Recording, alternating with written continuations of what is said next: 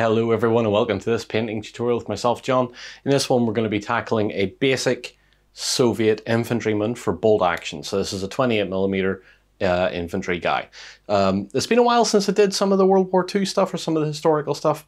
That's absolutely fine, don't worry, we haven't forgotten about you guys. You are the guys that watch most of this stuff, so good. Again, as always, we're looking at, like with the British infantryman, simple ways to approach units that are easy to follow and easy to batch paint, and I think this guy is definitely no exception. So what you're going to get in the end is something that's going to look good on the tabletop. Remember, we're always trying to aim for that on 3 colors up. What looks good on the tabletop from a gaming distance?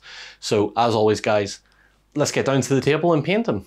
So to get started on our Russian soldier here, we're just going to take a quick look around the miniature and show you what we're working with. So he's carrying his PPSH. I'm making him a late war Russian in this case, mainly because he's carrying a Panzerfaust through his bag there, sort of underneath his bag. I know this is a bread bag and it shouldn't be up here. I know they carried a big sort of sack for their personal gear. I'm just taking a little bit of poetic license. Please don't hang me for that, because I liked how this looked on his back, the Panzerfaust and everything up there. He's got a little bit of a grenade bag down here. He's got his entrenching tool. I think this guy, to me, suits late war, sort of maybe Battle of Berlin, because he's carrying a Panzerfaust that he's obviously captured. Got his entrenching tool, he's ready to smack some people with that. However, that is basically all the miniatures. As you can also see, I've primed in white this time. I don't know why, but I have. I'm sure I won't regret that at all as I start putting dark colors over white primer. So the first step is to put the base colors of the uniform down, and the uniform, unsurprisingly, is Vallejo model color Russian uniform, World War II. This is why you go with Vallejo. So we have some of that down on my palette. It's quite thin out of the bottle. I think I've been using it for something else and maybe put some thinner in it. So it's going to be a matter of just giving everything a coat of this. It may need 2 coats because it's a little bit thin. But we're going to go ahead and just cover our miniature with this. And once we have that done, we're then going to move on to our next step, which will be to highlight or to dry brush up the uniform color. We're not going to be doing anything else in the first few steps. We're going to be focusing mainly on the cloth of the uniform. With our Russian uniform down, we can have a look around and see we've got a lovely matte finish there. Nice and dark, a little bit too dark. We want to fade that in a little bit. So what we're going to be moving on to now is a dry brush, and for that we're going to be using Panzer Ace's Canvas again, another Vallejo color, because Vallejo is just the way we should do things. So I've got my small dry brush and I'm just going to remove a fair amount of the paint from it. Not too many issues with painting this over white. 2 coats is definitely recommended for the brighter base coat. So let's just very quickly dry brush up with our canvas.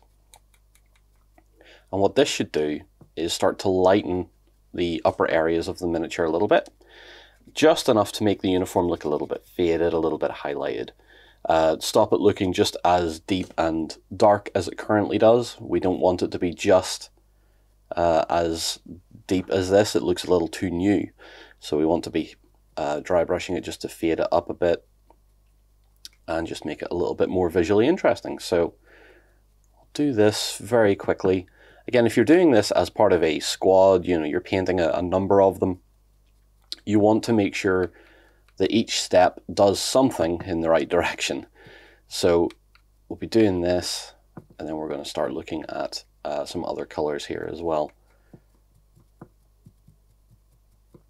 With the dry brush done, our next step is going to be taking all of the pouches and handles and stuff, so like the holder for his shovel, the bread bag, the pouches on his belt, and we're going to be painting those again with the same color we've just dry brushed with.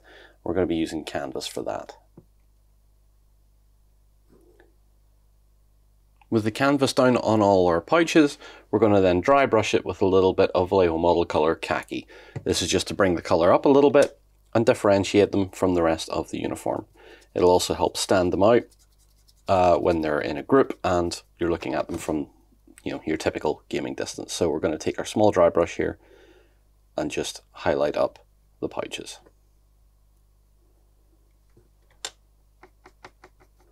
With that done, we're going to move on to our next base coats, which is going to cover our boots and parts of our weapon. And for this, we're going to be using Decay Black from Scale model color. So, or Scale 75, my apologies there. So, again, just another base coating step. We want to make sure we get our boots because they're wearing jack boots. And I like the Decay Black because it's not your typical deep black. It's kind of an off black, kind of very dark grey. And it sort of suits the more historical kind of periods that we're painting in here. Now the black is on his boots and the metalwork of the PPSH, we're going to move on to the woodwork and the leather, which are all going to be the same colour, and we've chosen chocolate brown from Vallejo model colour for that.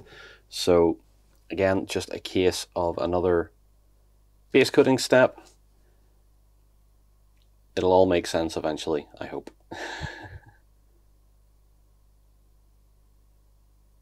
With the brown down on the leatherwork, the belt and the woodwork of the weapon, we're going to move on to the skin. And for the skin, we're doing a base coat of Kislev flesh from Citadel. We're doing this because we're going to be putting a contrast paint over the top of it, and this way, doing it with this sort of colour first, lets us have a nice bright base before we do anything else. So we're going to go on ahead and just apply the Kislev flesh to all his skin.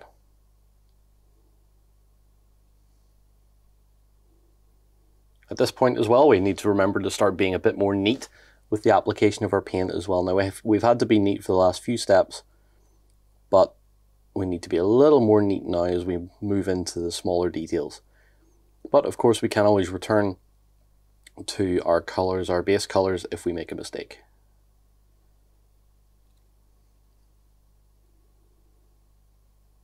With the skin now down, we can have a look and see that we've got it pretty neat and tidy looking. There was a couple of little corrections I had to do. Next we're going to move on to the colour of his helmet, and for the helmet we're going to be using, again, Vallejo model colour, camouflage olive green for that one.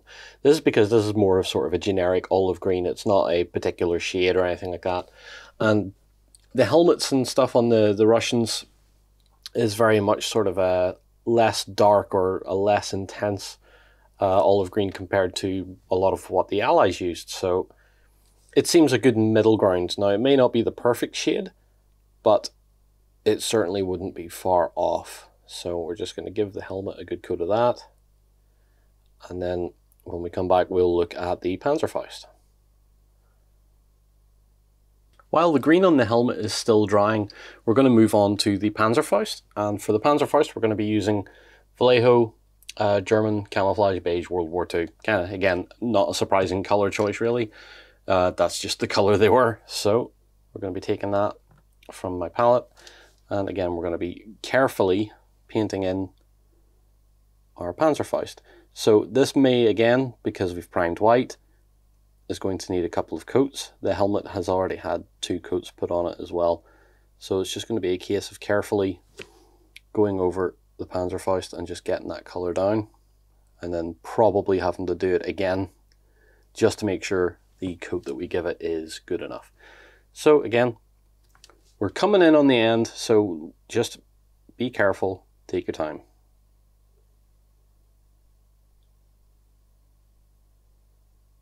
With the Panzerfaust now base coated, we're going to move on to our return to our skin tone. And for this we're going to be using a contrast paint, Darkoath Flesh. So a little bit of a darker colour for the skin this time than what I usually do, which is fine. We just want to start or get this step down, because after this it's going to be basically wrapping up the model with a wash and maybe a couple of other little bits. So I wanted to go Darkoath just because it's a little bit different to what I usually do. Make a little bit of a more ruddy sort of skin tone. I kind of want our Russian soldier here to look like he's a bit more of a veteran. You know, if this is Battle of Berlin kind of period or sort of more late war, I want him to look like he's been out and about a lot more, so a bit more of a tanned skin tone, because it would be coming into the summer basically, and yeah, you know, just make him a little bit more tanned. So we'll get this down, and then once it's dry, we should be ready to give the whole model a wash. With the contrast paint now down and dry, we're going to move on to our essentially second to last step. Maybe we'll put an extra one in as well, but usually I would go in with a little bit of silver and do the gun here, but I actually kind of like it as it is. Maybe one advantage of having primed white, it does have a little bit of highlighting to it. So what we're going to be moving on to now is a wash, and this wash is from Green Stuff World Ancient Sepia, and this is going to go over the entire model, including the skin, because we want to ruddy the whole model down and just blend it all in a little bit. So I'm going to thin the wash out a little bit with some water, because I like Ancient Sepia because it has a touch of a greenish tone to it as well as just a brown. So it'll help shade and tone everything a little bit more. So just going to be a matter of putting this all over the model. And when that's done, I'll have the base painted probably in a dark brown, and we'll have given the model a matte varnish as well. And the matte varnish, of course, will be my AK Interactive Ultra Matte as well, just to let you know that. So when we come back, the model should be finished, and we'll see how he looks. With our base painted and our miniature given a matte varnish, we now have our little Soviet soldier finished and ready for the table.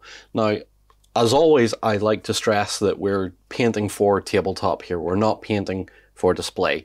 And I know I say that a lot, and you're probably going to tell me, oh, just shut up about that already. But it's always good to remember that this miniature is finished to a tabletop standard, but yeah, you know, more or less.